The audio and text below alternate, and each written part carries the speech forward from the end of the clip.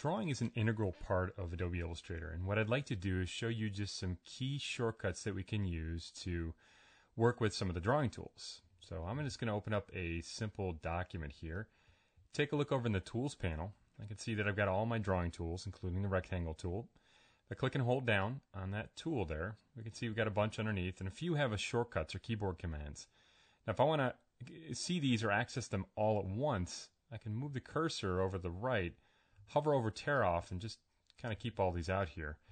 I'm going to go through each one and just show you a few shortcuts that you can use to draw with these. So with the rectangle tool, if I come out here and click and drag, you can see there are two ways to work with most drawing tools. Clicking and dragging affords you the ability to create a rectangle, a square, circle, whatever you do. If you click and release, you'll also see a dialog box which allows you to change the width, height, radius, things like that, whatever the tool demands. Now, what's really cool about this dialog box is if you ever draw something, a circle, a rounded rectangle, whatever, and then you click and see this dialog box, it gives you the same exact dimensions for the next rectangle, circle, whatever it is. All right, let me click cancel. Now, to draw a rectangle here, if I click and drag, I'm going to show you a few keyboard shortcuts. Holding down the Shift key on most of these will allow you to constrain the proportions. And you can see that I can kind of move my cursor around. If you want to, I'll release the Shift key here and I can keep drawing a rectangle. To move the shape, if you hold down the space bar, drag, I still have my mouse button down. You can kind of drag the shape into position, release the space bar, and continue dragging. I didn't release my mouse at all. Let me move it back into the center here at the space bar. If you want to draw from the center on most of these drawing tools, you can hold down the Alt on Windows, Option on Mac, and it will draw from the center. Using a combination of some of these, you can actually use Alt-Shift to create a perfect square drawing from the center. Hold down the space bar to move that square, release the space bar, keep the keys down. The key here, you guys, not to be, no pun intended, you need to release the mouse button and then the keys. Otherwise, it usually goes back to its original settings. Now, as far as the rounded rectangle tool is concerned, if I select that over here, come out and start drawing, one of the great things we can do with this tool is if you want to change the corner radius, you can do this a couple ways. If you keep the mouse button still, you can use your up arrow or down arrow. So if you use the up arrow, you can increase the corner radius. Every time I press it, it increases it a little bit.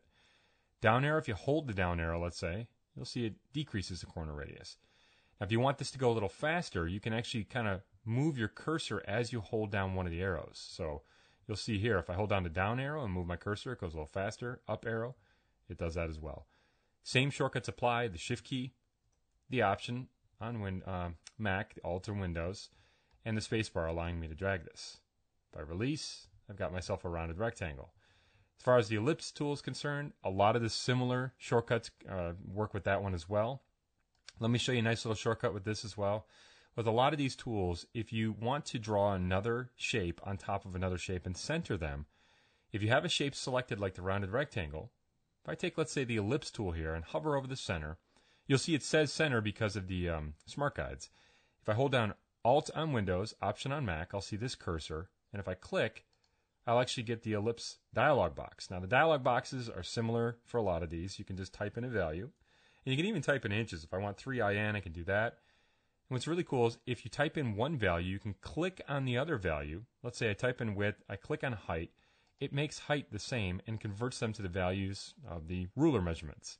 If I click OK, I got myself a circle. So there we go. As far as the Polygon tool is concerned, click on the Polygon. I'm going to come out here, guys. I'm going to select these and delete them just so we get rid of them. With the Polygon tool, if I click and drag, once again, Option on Mac, Alt on Windows from the center, holding on the Shift key will constrain it. If you want to increase or decrease the number of sides, with the mouse button still held down, if I use the up arrow by clicking once, or pressing once rather, down arrow press once, I can just press the down arrow to decrease, press the up arrow to increase. If you want to go quickly, you can hold down the down arrow or hold down the up arrow. So you can kind of move as fast as you want there, which is kind of cool. To constrain it, hold down the Shift key, release the mouse, and then the Shift key. The star tool, a little different here. I click on the star tool to select it up here in the tools, come out to the page, click and drag.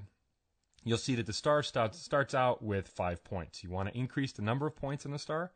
Same thing as the polygon sides. Up arrow, increase. down arrow, decrease. You could also just hold down the arrow and wham, there you go. Or hold down the down arrow and get to a triangle. So it's up to you. You want to constrain the star, hold down the shift key, draw from the center, option or alt. And what's really cool here is you want to make the star pointier, meaning the corner, the I guess you could say the radii, different. You can hold down the control on Windows, command on Mac, and move your cursor out. As soon as you let go, don't let go of the mouse, but let go of the key. I'm holding down control on Windows, command on Mac, let go of the key, and as soon as you start drawing again with your mouse, you're going to see it just scales what you've done. So if you want to decrease the amount of radius here, what I'm going to do is hold down the control on Windows, command on Mac, pull it in, let go of control or command, and you can just resize and scale.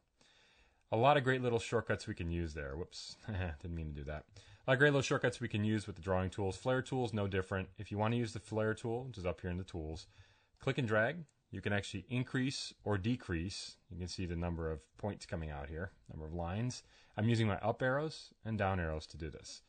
So we can also use the control key to drag out some of these circles, command key on Mac.